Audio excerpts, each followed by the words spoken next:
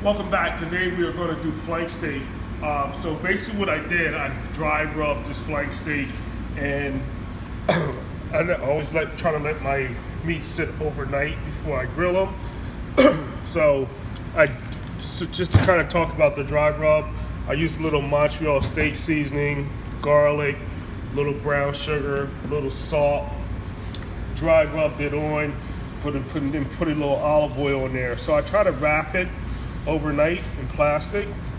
So what I did, I wrapped this overnight plastic on a tray, just kind of leave it in your walk-in in your refrigerator. Most of us don't have walk-ins at home. And then we just kind of do it that way. Now, this is a whole flank steak, but today I'm going to do it two ways, just in case you don't have a grill at home or you can't get to a grill or it's too cold to go out on the grill.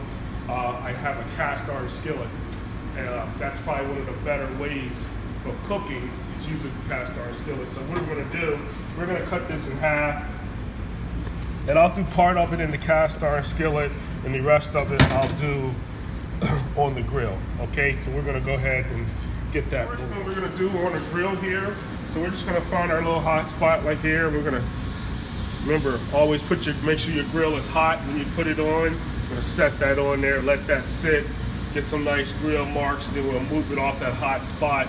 We're going to try to cook this like to rare or to medium rare, because remember, we're going to use this for our meal prep, and we can use this type of meat for our meal prep because it's not fatty, really lean. We're going to kind of cook it to like a rare, medium rare, so when we heat it up, it's like a perfect temperature. Okay, so we're going to let that sit right there. We're going to move on to our other pan. We have this is our cast iron skillet. Again, you know, if you got a cast iron skillet, the key is let it get hot. Make sure you have your hoods on when you do that, because you're going to get a little smoke from it. So cast iron skillet, we're going to do the same thing here. We got a little hot. We want it to have that sear, so you want to get that sear on the outside. So you can basically, if you want to sear it on both sides, and then you can take this and finish it in the oven. You can take this whole pan, which is so great about the cast iron skillets. You can take the whole pan and set it in your oven with the steak in it. So we're going to do that. So you hear that sear when we first turn that in there. That's what we want. We want to hear that sear. And because of what we have marinated in with the garlic and the brown sugar, you're going to get that caramelization that we're looking for in that pan. So the key is let it sit. All right. So we'll let that sit maybe 6 or 7 minutes on each side. Flip it over, and we'll probably finish this in the oven. Okay, so we're going to flip this over. We're going to let that sit again 7 or 8 minutes on one side. We're going to flip this over on this side. All right, so we're going to let that sit on our grill. Then we're going to take it off that hot spot and move it on so we can finish cooking on there. Over here on our pan, again, we got the nice caramelization on the outside of that. We're going to flip that over a couple minutes on there, and then we're going to finish this one in the oven. Okay? And we're going to let that sit.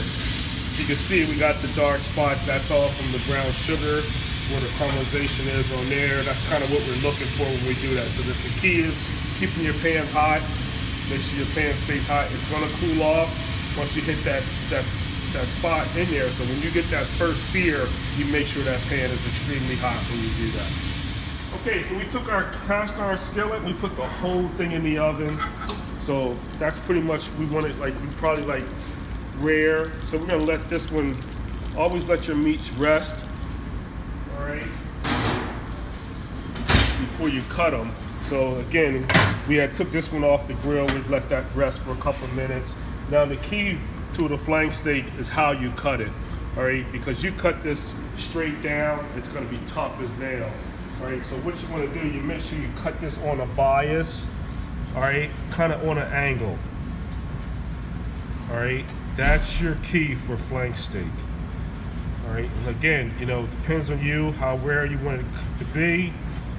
You know, this one's a little rare here, but this is what we're looking for. So you don't want your slices really big. You want your slices nice, on an angle, and thin.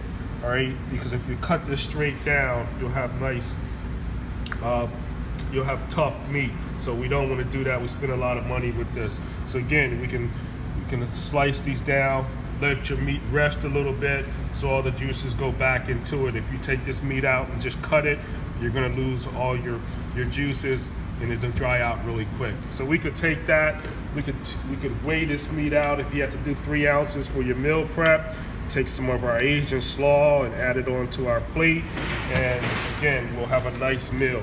So that's our flank steak presentation. Please come back and join us. We look forward to hearing from you. We will get your comments and we'll put them back on. So we'll talk to you soon. Always be humble.